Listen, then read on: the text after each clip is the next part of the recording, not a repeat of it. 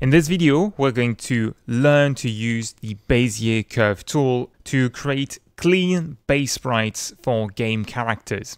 This is what I use to create individual body parts for the characters I'm then going to animate in a game engine like Godot. You can find the tool in the toolbox. It has a curve with two handles, and there's an analogous tool that you can use to create selections that works the same way. The only difference is it will produce a selection. You can use that tool to draw geometric shapes really precisely and to draw both curves and straight lines. You can then use it to create a stroke using the active brush, or if you go to the tool options docker, that's generally at the bottom right of your interface, you can modify the option to fill the shape, but I tend to work just with the brush stroke. Note that this tool also works with vector layers, so you can trace vector shapes with it, but we'll look at that in another video.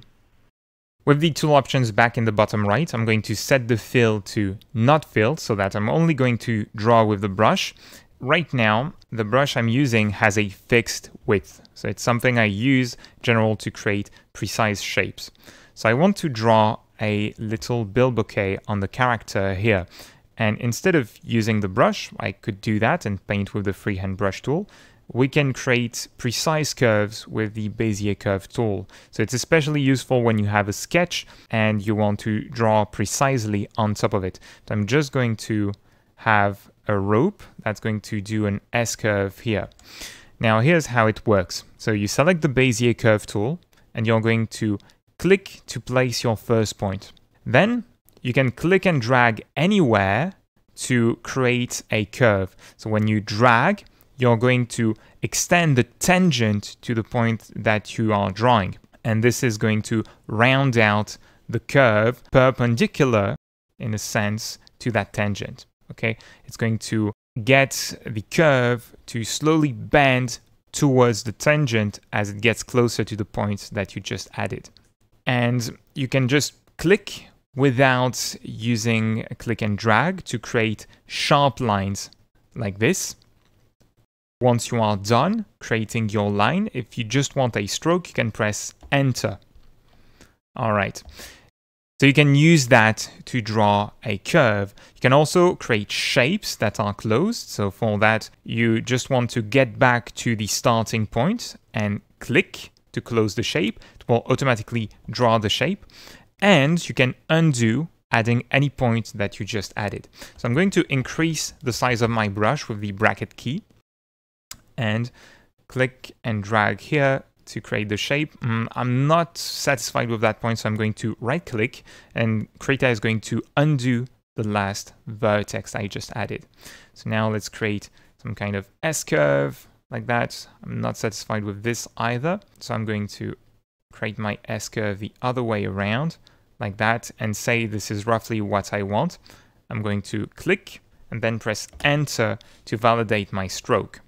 So once you have that base stroke, you can always use the slash key to toggle the preserve alpha mode. You can see that in the top of the interface in the toolbar. Then select the freehand brush tool with B. I'm going to pick a brush with which I can paint and change the color of my rope here. So I select the rope layer. I've remapped filling with the foreground color to Control F, as I can use it with my left hand, but by default you have to use Shift Backspace. I'm going to select a different color, so Shift A to bring the color selector pop up, and paint a little bit the shadow and the area at the top. So if you're looking for that brush, it's part of our GQuest Krita brush set, and I use this one a lot for game characters.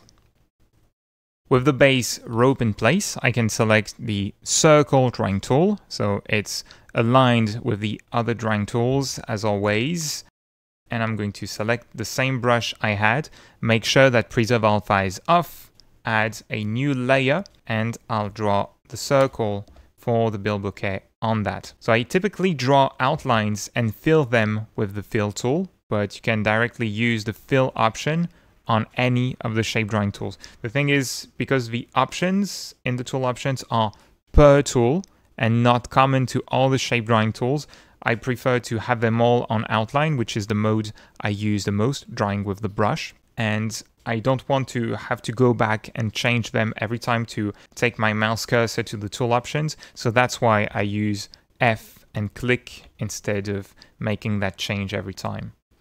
And by using these tools, you can really save a lot of time when you create game sprites.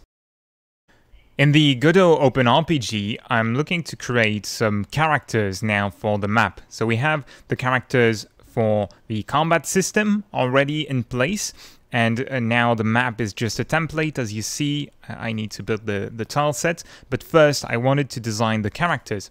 So I started doing that in a separate document, and now we're going to see how you can create a mask for every body part to create an animatable cutout character with clean shapes. So first I'm going to grab the bezier curve tool, or the curve tool, and I'm going to go up roughly where the head is supposed to be, so under the 2 layers of hair here. I'm going to pick a color from DVAD's preset that works well for the face, and I'm going to start tracing.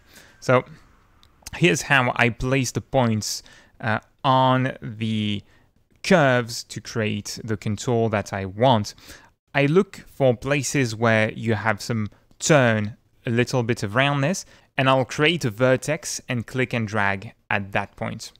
Then the chin area is mostly flat. I just want to add a point under the chin and pull a little bit to give it a bit of roundness so I don't get a corner point, and then do the same on the cheek on the other side. So where there's a turn, I'm going to pull the handle, click and drag to create that rounded corner, and then go back up here, and I will just click to create a point.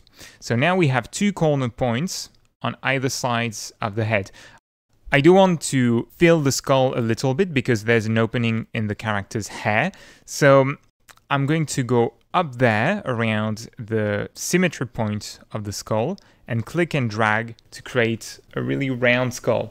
So because I'm using a screen tablet, it's not easy to see exactly where to release the mouse cursor. I have to move my hand around a little bit. But to wrap this up, I'm going to click and drag on the last point. So this last handle, because this first point was a corner point, is only going to affect the portion that is before the last point. It's not going to affect the start of our curve here. And I can release to trace with my brush. So I use the brush here so that I can manually fill the area, depending on the brush that you are using. Basically here, it's just a brush to create contours. But sometimes you might want to use a specific brush. So I always have my shape drawing tools set to creating an outline with the brush. And with that, I have the base for my character's head. So from there, I can press the slash key to toggle preserve alpha on.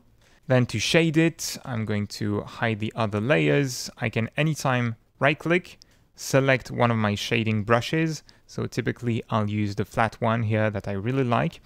Pick a different color and start painting inside of it. It will respect the character's face shape. This is a real quick tip, but I wanted to show you can use these tools to draw precise shapes and sometimes save time compared to using the brush and messing up your strokes multiple times. If you're interested in seeing more techniques, please tell us in the comments below. But that said, be creative, have fun, and see you in the next one. Bye-bye.